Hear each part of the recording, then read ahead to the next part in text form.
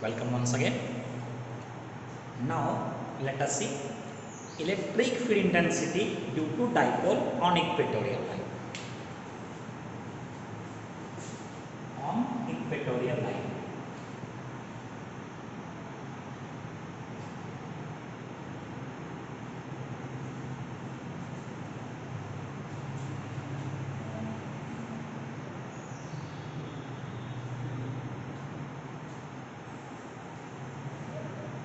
See here. Now let us take a dipole. Dipole mean again the pair of equal and opposite charges separated by small distance. See here, I will take a dipole. This is what negative charge. This is what negative charge we can call, and this is what positive charge. So positive charge and negative charge both are separated. Both are separated like this. This is A point, and what you can call this is B point.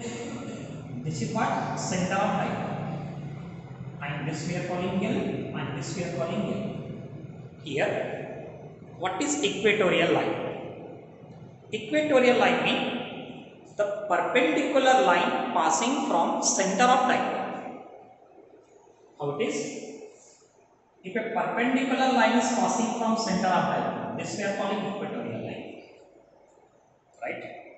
So, on equatorial line, I need to take any point. Here we need to calculate electric field intensity.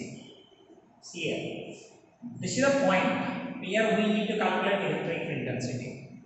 Now, the distance from negative charge to point P, that is AP, and distance from positive charge to P, what it is, that is VP. Right. From center of dipole, this P point is there. This P point is X is available. And so distance AP that I will represent by R1, and the distance PP I will represent by R2. Right? See here. From this triangle APO, how to write R1? R1 can be written, or R1 square can be written. R1 square is equal to what? R1 square is equal to L1 square plus X square. Right? Similarly, R2 equal to what? Again R2 equal to what? R2 equal to again X square plus L square. Now students, we need to calculate electric field intensity due to negative charge at P and electric field intensity due to positive charge at P.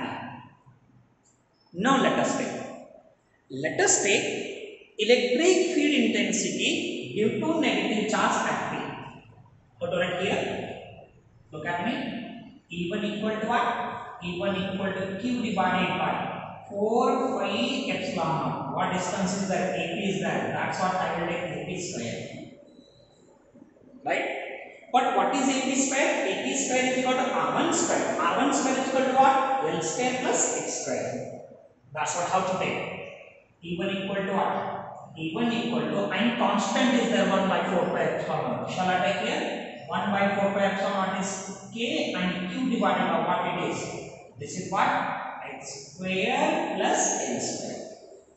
But it is a negative charge. For negative charge, what is direction of electric field intensity? For negative charge, the direction of electric field intensity is acting radially inward. That's what?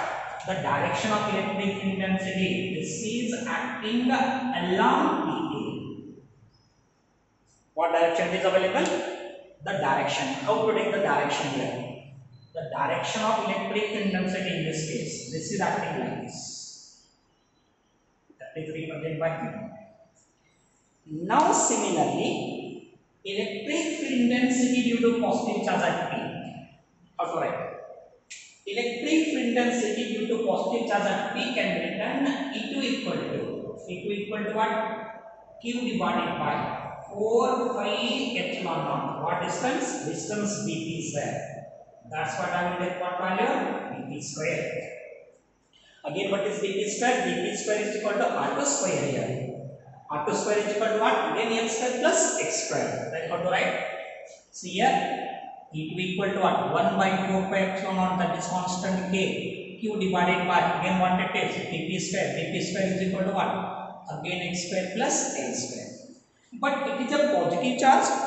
For positive charge, direction of electric intensity is acting radially outward. That's what, how to take the direction? The direction of electric intensity due to positive charge, that is acting along the direction dp. Right? In what direction it is acting? This is the direction of electric intensity due to positive charge. E2 is acting in what direction?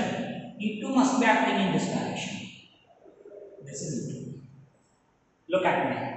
What I will call? This is equation number 1.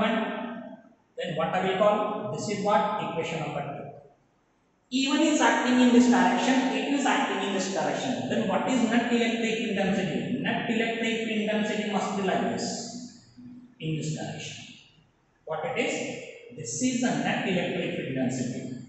So this net electric intensity can be written. See here, angle made by E2 with E1, that is what? Theta. Angle made by E1 with E, again what it is? This also theta. That's what the net electric intensity can be written. Net electric intensity can be written E is equal to what? Under root of E1 square plus E2 square plus 2E1 E2. Here what angle is there? This also theta, this also theta. That's what how to take.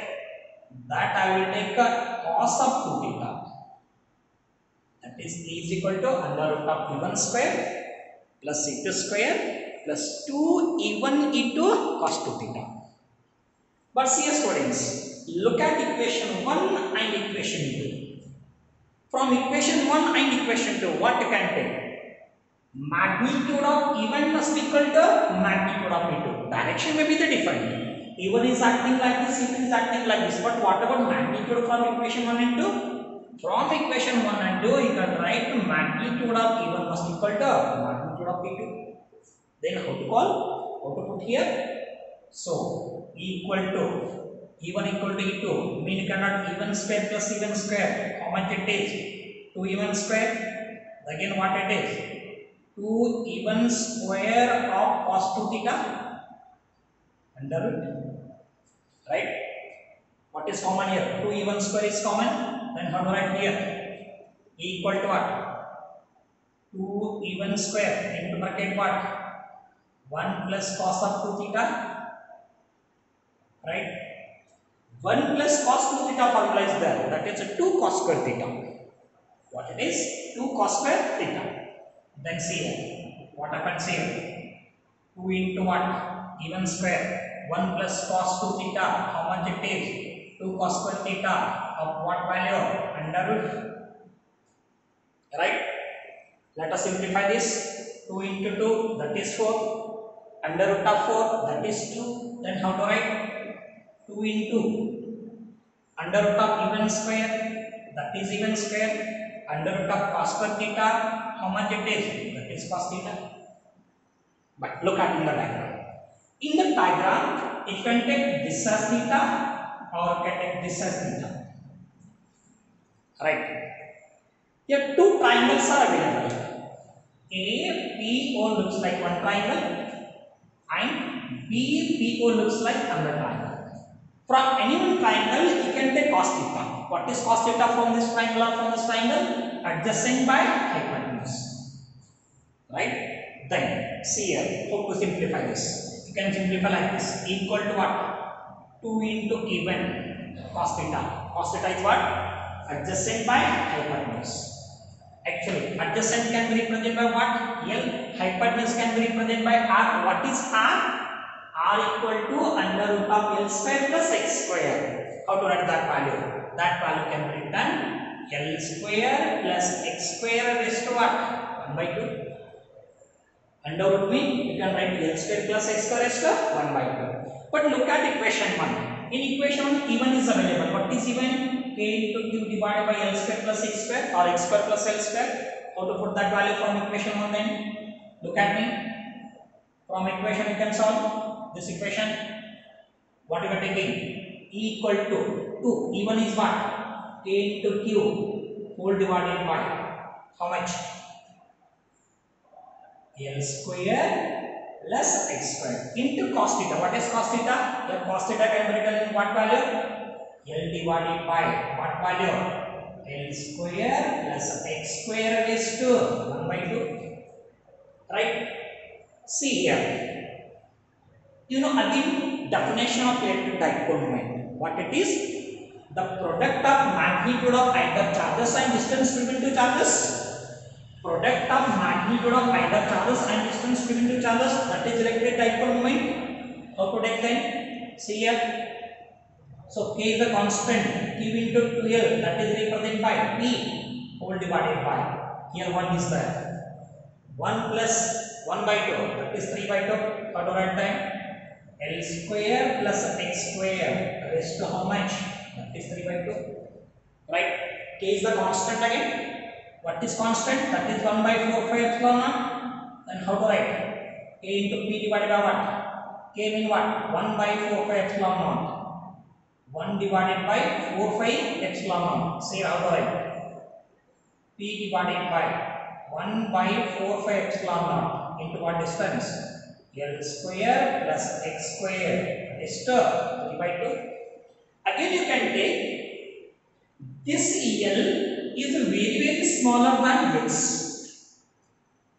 Or directly, if x is very greater than L, then in the term L square plus x square is to 3 by 2. L term can be neglected. If L is neglected, what happens here? E equal to what? E equal to P divided by 4 phi epsilon naught into what distance available? Distance x cube is available. What it is? Electric field intensity due to dipole on equatorial line. So what you can call? This is what? Equation number 3. But question arises here. Two charges are separated by very small distance. So what is the direction of dipole moment? Direction of dipole moment is from negative charge to positive charge. From negative charge to positive charge. But look at me here. What is the net electric intensity? Net electric intensity is acting like this. Shall I show it separately? Look at the students. How it is? This is what? Negative charge. And what about this? This is the positive charge. So this is what? Distance between negative charge to positive charge. Your net electric intensity. How it is acting? In this direction. I mean, in what direction can be present? Net electric intensity must be like this. That is E. But what is the dipole moment direction here? Dipole moment direction can be taken from negative charge to positive charge. Here, angle between net electric intensity and electric dipole moment. What angle is available here? This angle is available. That's what?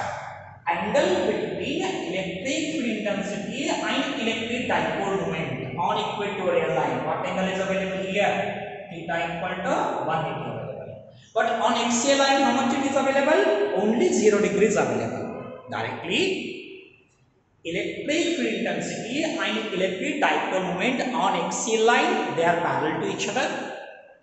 And electric field intensity and electric dipole moment on equatorial line of the dipole, they are anti-parallel to each other.